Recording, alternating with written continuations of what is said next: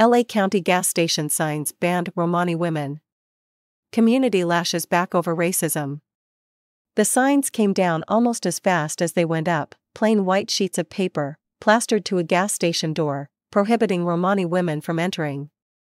No Gypsy women in long shoplifting skirts allowed in the store, the signs read. Using the entrance into a Chevron gas station store in Rowland Heights was clear Thursday of a controversial sign that said Romani women were banned from going inside. Stay tuned for more breaking news. Don't forget to like and subscribe. Thanks for watching.